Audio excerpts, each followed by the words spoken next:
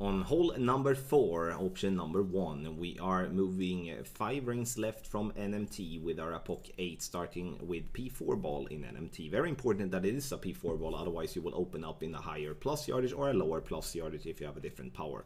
On your ball, max top to right. This is a play for Apoc 7 plus. Adjust max plus 10 P5, and we're going to then go with 1.5 ball of right curl with circle drop OP.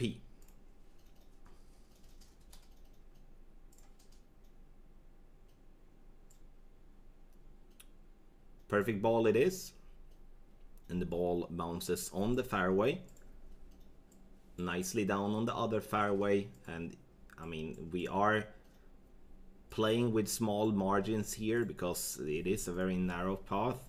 But have in mind that a great left on drive should be better than a great right based off how the second bounce is, down to around 435 yards. On the second shot, we're going to play Thorn rings from min. The reason we're playing with the Thorn is that it's easier to do rings from min from there. But we are going to make it even easier than that. We're going to always push up 5 rings, and then we're going to use whatever backspin that it's required from there to get the ball guideline to hole. No side spin. So here in the video I do go a little bit more rings, as first my thought was to use 2 backspin and stick with that. But the problem with that is if we're getting too close to the pin, then we're going to have to go with more backspin, and that won't work. So our recommendation is to use always a 5 ring push up, use whatever backspin needed to get the ball guideline to hole, play it 5% slider plus 15% elevation, P4 numbers. Perfect ball,